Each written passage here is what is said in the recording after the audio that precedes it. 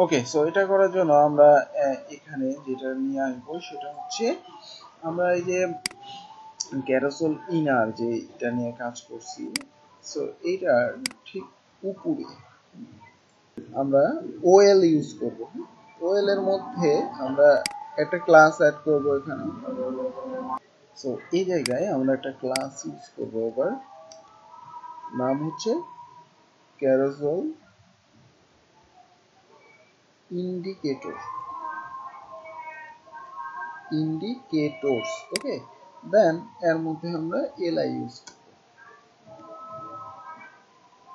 এখানে আমাদের যেটা ইউজ করতে হবে প্রথমে সেটা হচ্ছে ডাটা টার্গেট।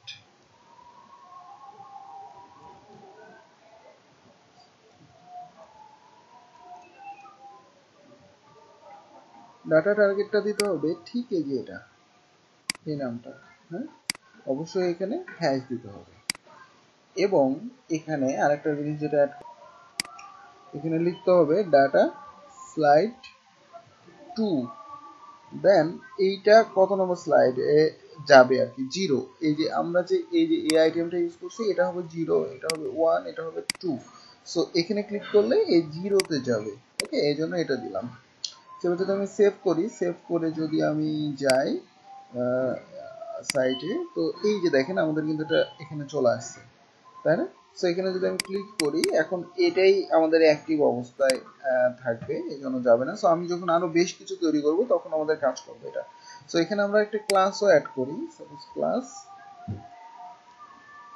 নাম দিলাম হচ্ছে অ্যাক্টিভ, এটা অ্যাক্টিভ অবস্থায় থাকবে। হ্যাঁ, দেন এবার আরেকটা এলআই আমি নিচ্ছি। এই এলআই এর মধ্যে আমাদের এই অ্যাক্টিভটা থাকবে না,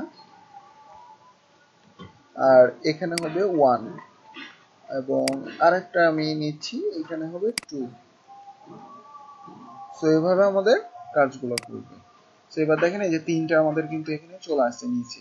সো আমি যদি এবার এখানে যাই, এই যে দেখেন আমাদের 1 নাম্বারটা আসছে। সো এটা হচ্ছে লাস্টের নাম্বারটা, আবার এখানে আসছে এই 0 নাম্বারটা, বুঝছেন? সো আমাদের পারফেক্টলি এটাও কিন্তু কাজ করতেছে। এটাকে বলা হয় ইন্ডিকেটর। ওকে, ইন্ডিকেটর আমরা ইন্ডিকেটরও নিয়ে চলে আসছি, ঠিক আছে? সো বিভিন্ন স্লাইডারে দেখবেন যে এই জিনিসগুলো থাকে। তারপরে এবারে টেক্সট যদি আমরা নিয়ে আসতে চাই, সো টেক্সটটা আমরা আবার একটু পরের পার্টে দেখব। ওকে।